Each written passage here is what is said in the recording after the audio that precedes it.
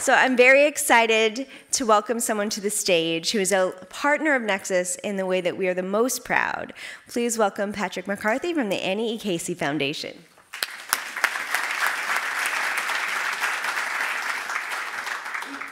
Good morning. Good morning.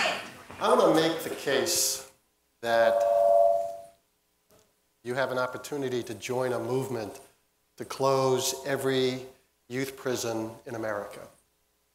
I want to start by telling you the story of two young people. Is that better? Good. Two young people. One of them is my son. It was Halloween night. It was late. I got a phone call. I think I'll walk over here. I got a phone call, and it was the police. It turns out that my son and a bunch of his buddies thought it'd be a great idea to take their senior yearbook photo down at the elementary school. Now, it was Halloween, and they thought it'd be really cool to get a huge mound of pumpkins to pose in front of. Now, it was late, so the trick-or-treaters were gone, so they all went around the neighborhood taking pumpkins and made this huge mound of pumpkins. And just as they were about to take the picture, a cop car showed up. They were all taken down to the station. They were charged with disorderly conduct, which for most of these young men would not have been a big deal, maybe probation, maybe a station house adjustment. But my son had already been in trouble with the law. He was on probation. And he'd had a series of interactions with the police, and his probation officer had had it. So she wanted to have him admitted to detention. She thought it'd be a good idea to teach him a lesson. Now, you should know that when she made that call, she probably didn't realize that I had been the commissioner of juvenile justice in another state. I had run detention programs. I knew what detention programs were. So because we had some resources, we hired a lawyer. We put a plan together. We got my son into treatment.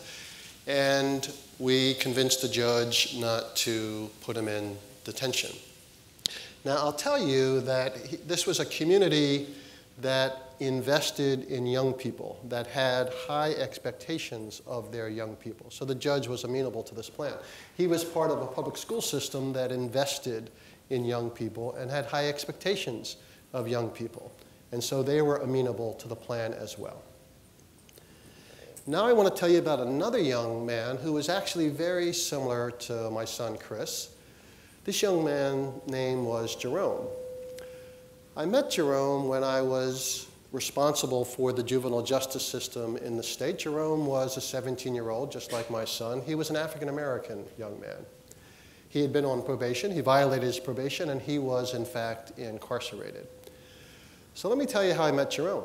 I had stopped over at the facility, as I used to do at night, because that's when bad things happen, and I was looking at Unit 4, and there was a big commotion going on, so I went into the unit, and there were 4 correctional officers wrestling Jerome into an isolation cell.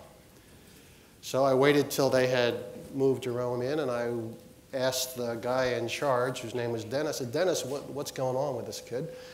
And Dennis, by the way, was the shop steward, wasn't a big fan of mine, and he kind of gave me a look, and he said, well, come on over here. So he walked me over to the isolation cell, he unlocked it, gestured for me to go in, and I walked in, and he closed and locked the door behind me.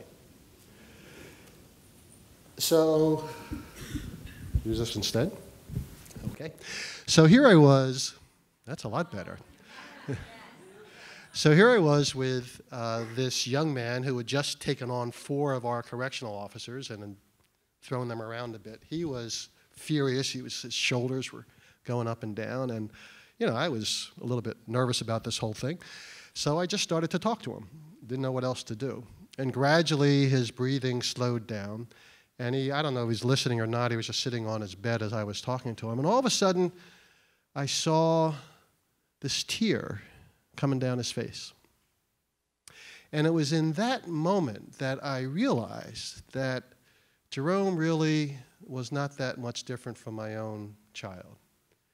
He was a young guy who'd done some dumb things. He was in way over his head, and he was in despair. But Jerome was not a young man for whom people had high expectations or in whom they had invested. So I want to make the case for why youth prison is the wrong response to young people like Chris or Jerome.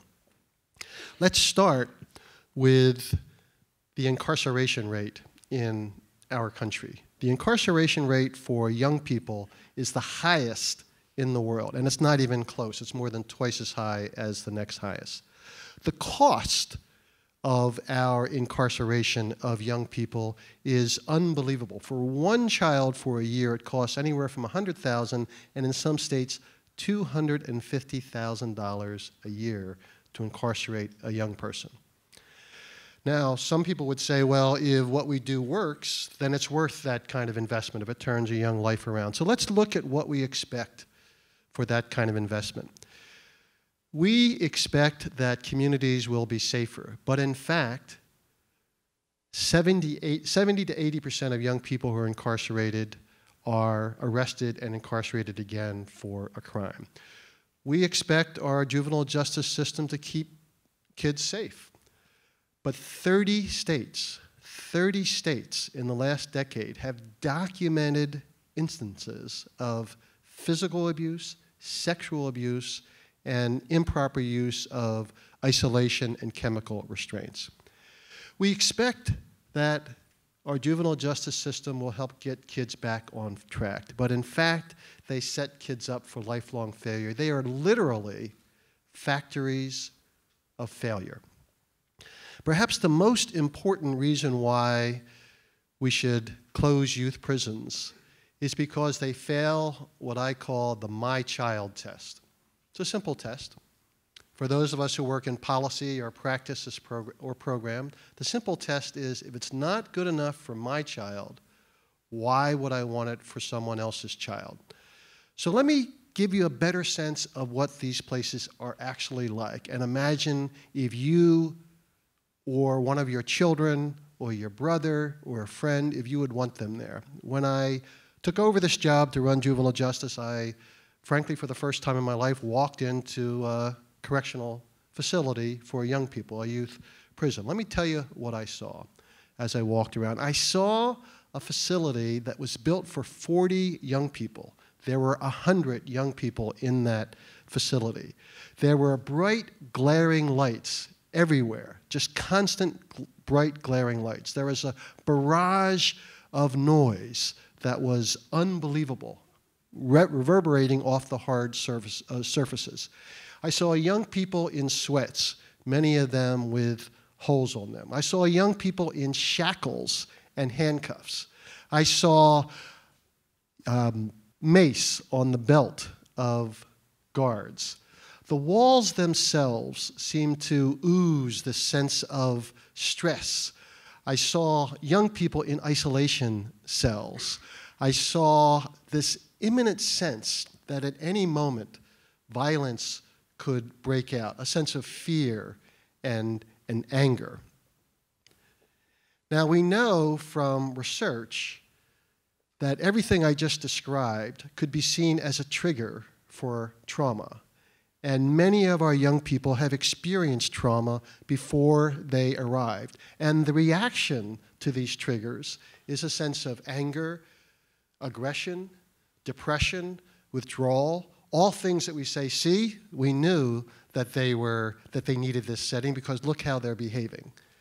The very environment pulls forth what we don't want for our young people. So I believe that these factories of failure are actually designed in a way that is exactly the opposite of what young people need. We know that young people are very susceptible to peer influence. They need positive peer influence. So we lock them away with other young people who have gotten in trouble with the law and create these intense peer relationships, which lead to kind of a schools of crime. We know that young people need supportive adult relationships. These facilities pit adults and kids in this kind of power struggle for control. We know that young people need positive developmental experience. They need to develop emotional maturity. They need to develop judgment and impulse control. Instead, we put them in places where, although they know that they've made mistakes, instead of learning that those mistakes, in fact, are making a bad choice, they are told again and again that they are bad people. We know that young people need a sense of a positive self-image, but these facilities tell them in 100 different ways that they are simultaneously dangerous and worthless, and that they have no real future. And finally, we know that young people need a safe, nurturing environment in order to develop and grow. These facilities are, in fact, dangerous and threatening to young people. So, what should we do? We need to start by admitting failure and recognizing that we need to close every youth prison in America. Now, there are 4 steps to doing this. I call it the 4 R's, very straightforward. First, we've got to reduce the number of young people who are going into these facilities. We've already done a lot to do that. The populations have been reduced about 40 to 50%. But nevertheless, 63% of young people who are incarcerated today are there for non-violent offenses. So there's a lot more to be done. Second, we need to reform the system itself, reform how we make decisions to eliminate the kind of biases that are pervasive in the system, reform our community-based services so they're more oriented towards positive youth development, and very importantly, reform the way we conduct probation. Third, we need to replace these adult-like institutions with community-based, close-to-home, rehabilitation-focused, treatment-focused, smaller programs for those few young people who will need some period of secure care. I'm not saying that no young person ever needs to be in secure care, but it ought to be in a facility that's going to help get him or her back on track. And finally, the 4th R, we need to take some of this money we're spending and wasting and actually making things worse and reinvest it in community-based services.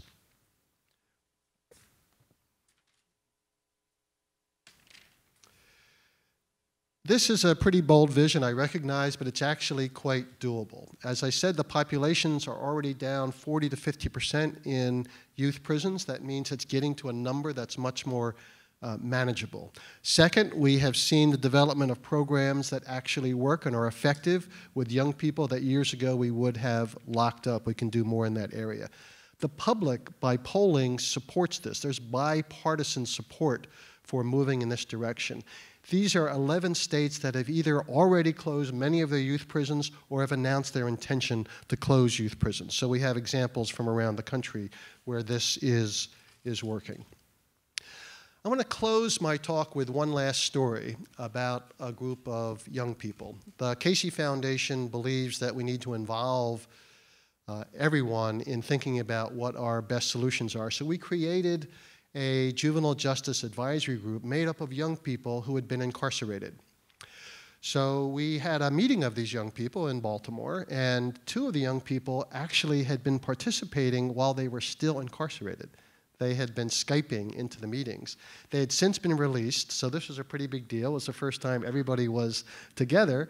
So they came to Baltimore, and they had a great meeting, and we decided to take them out to dinner. Now, I didn't go, but one of our staff folks went.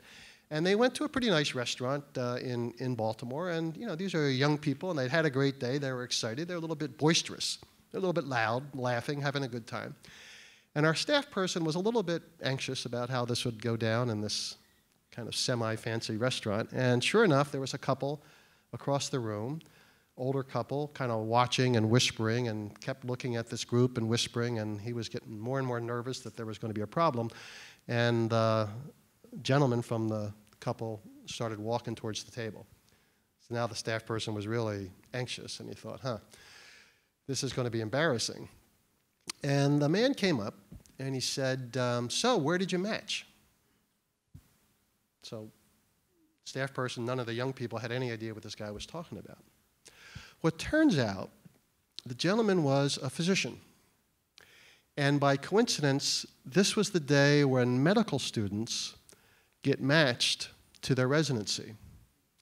And he assumed this group of young folks, all of whom had been incarcerated, were celebrating their residency match. Now, can you imagine what these young people's lives would have been like if every day of their lives they were seen as having that kind of potential? Now, I'm here to tell you this is a tremendous group of young people, and they're going to do great things. But can you imagine if we had invested and if we'd expected of them that they would have the kind of potential that they would complete medical school and go on to residency or whatever the heck they wanted to do? So I'm here today to invite you to join this movement to tell our young people that we will invest in you, that we have high expectations of you. We will hold you accountable, of course, but in a way that leaves you protected and cared for and loved and nurtured. That's the kind of juvenile justice system we should have, and I hope you'll join me in making it a reality. Thank you very much.